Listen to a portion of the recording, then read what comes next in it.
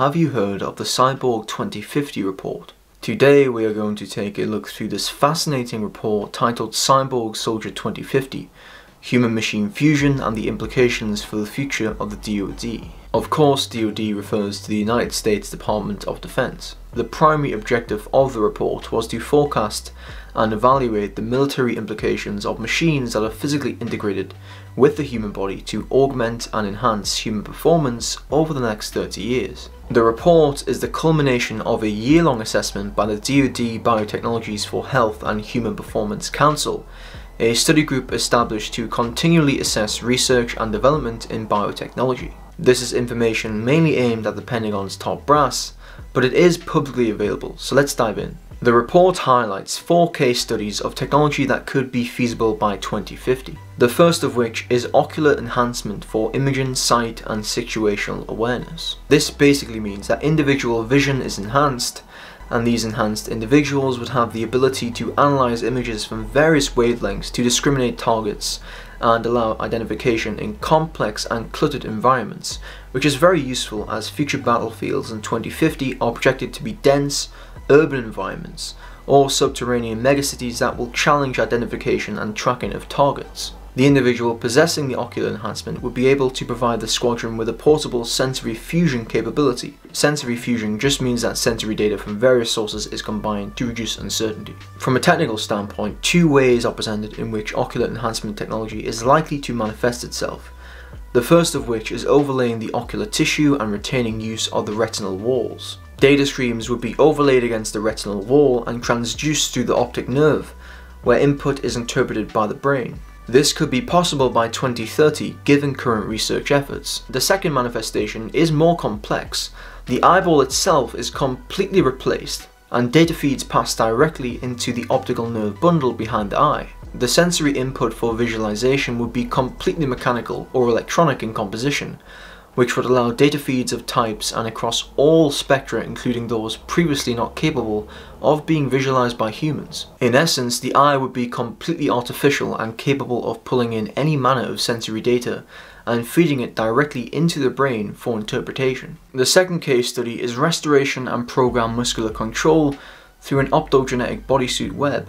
This enhancement is best described as an implanted digital sensing and stimulation system that is coupled with external sensors, such as boot inserts and wearables, which are linked to a central computational controller. The human body would have an array of small optical sensors implanted beneath the skin in the body areas that need to be controlled. This network of sensors would decrease injury and mortality rates for soldiers through automated hazard avoidance, and would also enhance their physical capabilities on the battlefield. The most likely use of this technology would be in the restoration of lost function due to injury of muscles or nerves. Musculoskeletal injuries are actually the second leading cause of lost duty time in the US Armed Forces, and optogenetic augmentation of the affected area would restore function while healing and treatment simultaneously continue. Next up, we have auditory enhancement for communication and protection.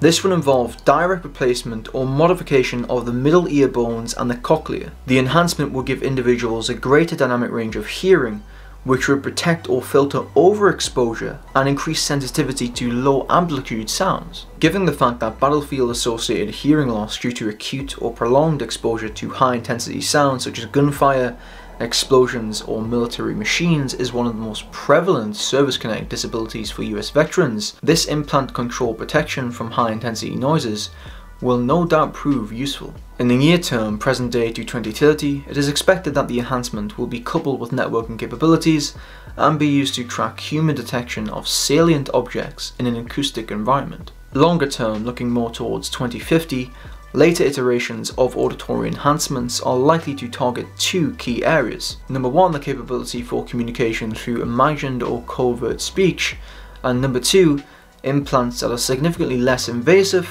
or are reversible. Imagined speech just means thinking in the form of sound.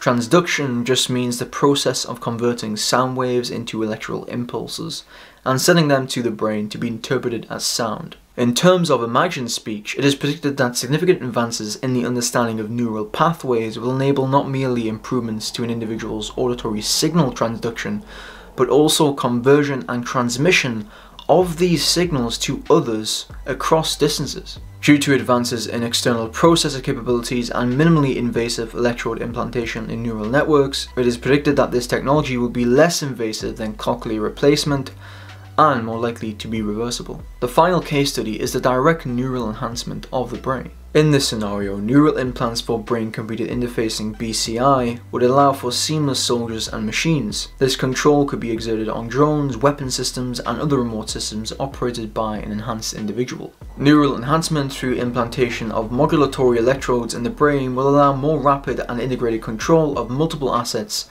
by the enhanced operator, thus improving battlefield awareness and warfighter lethality. It is anticipated that specialized operators will be using neural implants for enhanced operation of assets by the year 2030.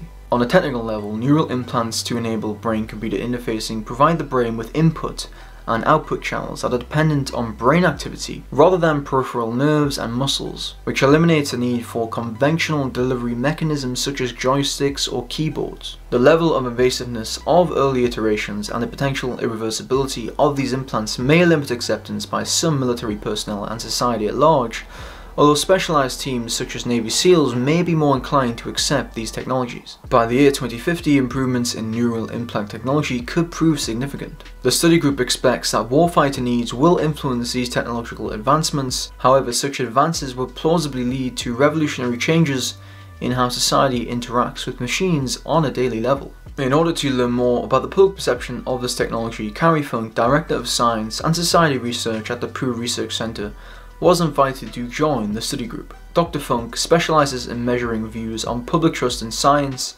and in 2016 conducted a survey within the United States that focused on understanding attitudes about human advancement technologies. It showed that the majority of Americans greeted the possibility of these breakthroughs with wariness and worry rather than enthusiasm and hope. It also found that people's views differed depending on how religious they are. The results suggest that a person's willingness to accept or reject the use of a technology for the purpose of human enhancement is based on awareness and understanding of the technology and the degree of religious commitment. The report notes that US leadership has very little data about what residents of other countries are willing to accept with regard to the use of human-machine advancement technologies, or to what extent their political and military leaders and scientific community are willing to support this technology. Therefore, the group recommended that the DoD should initiate a global survey of societal awareness and perceptions of human-machine advancement technologies, stating that assessment of global attitudes will predict where adoption may be difficult to introduce and when adversarial adoption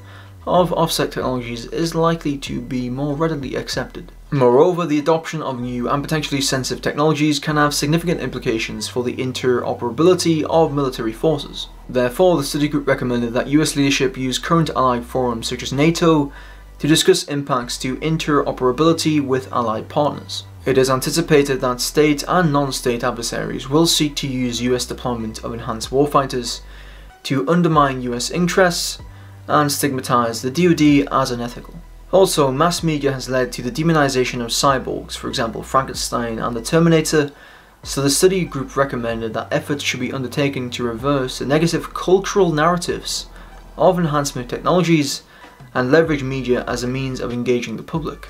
If technology is to become a more intimate partner in the physical enhancement of the human species, then DoD personnel must help alter distorted cultural narratives. Although not intrinsically a DoD mission, defense leadership should understand that if they intend to field these technologies, social perceptions will need to be understood and overcome.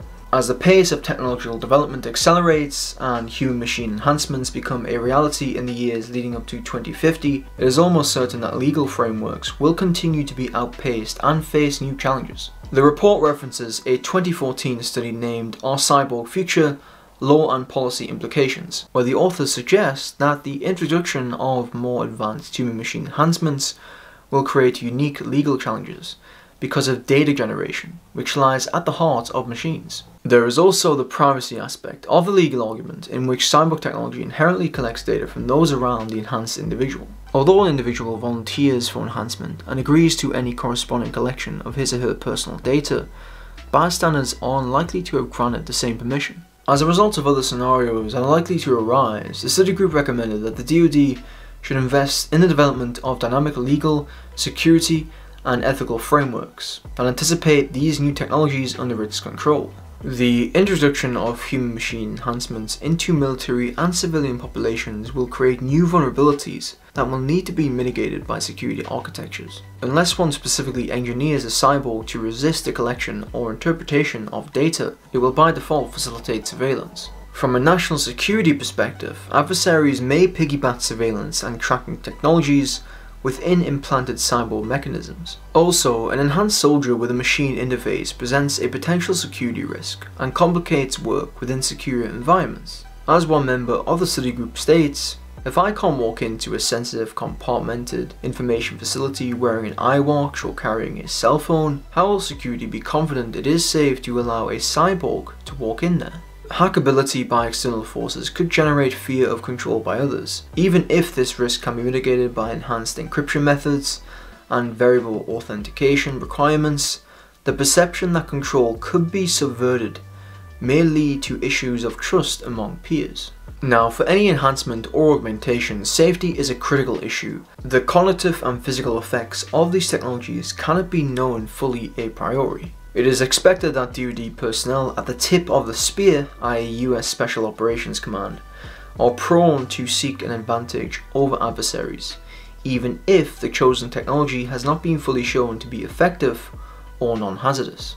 As the long-term effects on the body and cognitive or psychological function are unknown, they will need to be determined via rigorous prospective studies. Classifying military personnel as enhanced or non-enhanced would add another level of categorization to military status, fitness for duty, and rank that will have to be considered. Enhancement will effectively change the capabilities and professional status of active duty soldiers. DoD leaders must consider that integrating enhanced and non-enhanced personnel within military units is likely to create an imbalance in capabilities. For this reason, the study group recommends that the DoD fund and conduct related psychosocial research as the development of these technologies advances. Current DoD rules of engagement require a human in a loop for lethal actions. As technology blurs the line between system and soldier, new policies must be developed to define permissions for when to engage in lethal actions for systems under direct human neural control. Furthermore, as enhanced military personnel will eventually have to return to civilian life, succession planning and institution of transition policies that take into account the unique needs of service members with long-term enhancements are required. Because enhancements designed for military applications will enable warfighters to perform at a greater level than the general norm, how will an individual be psychologically and socially affected when these enhancements are removed? The study group even recognized the possibility of post-enhancement distress order, PEDS, of feelings of inferiority or withdrawal, or even a form of depression could be associated with the non-enhanced state. It is important to consider what it will mean for enhanced individuals to return to normal. An enhanced individual would have a competitive advantage over non-enhanced individuals in society. Therefore, will there be a bias in favor of or against the enhanced population? Policies and protections must be established to ensure the sound treatment of vulnerable populations and those who have received enhancements. The possession and security of the enhancement technology becomes an issue during and especially after military service. For example, if an individual possesses a technology that is not currently available, or if the technology is vastly superior to what is available in other nations, could the individual travel abroad without posing a security risk? A service member who received an investigational enhancement as part of a study must be fully informed of any known risks and benefits. The individual must agree to participate without undue influence. Among the most significant ethical considerations that the study group posited is the issue of voluntariness. Can volunteers really make an informed decision for new techniques and technologies when mid to long-term effects are unknown? The study group recommends that the DoD should support foundational research. Number 1, to validate human-machine fusion technologies before fielding them, and number 2, to track long-term safety and impact of these technologies on individuals and groups. The benefits afforded by human-machine fusions will be significant and will have positive impacts on the human quality of life through restoration of functionality lost due to illness or injury. Of course, the military community will also see capability opportunities that will impact operations and training. The study group actually anticipates costs to national security if the DoD fails to pursue these advantages for the warfighter. There must be a systematic examination of unanticipated military uses, changing ethical standards, philosophical and religious beliefs, and opportunity costs. In conclusion, the study makes it clear that there will be significant benefits afforded by this technology. However, as it develops, it is vital that the scientific and engineering communities move cautiously to maximize potential with a focus on the safety of US society. For more compounded valuable content, subscribe and like.